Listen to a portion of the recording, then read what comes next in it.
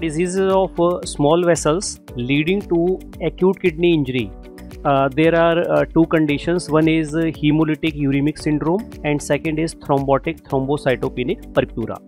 So first reason can be if there is a decreased potassium excretion by the glomeruli. So this is number one cause here, decreased filtration. So obviously the potassium in the blood will increase. The reason is simple, because ASD causes a very low gradient. So when the gradient is low, erosions will be low. Erosions low means infective endocarditis risk will be low.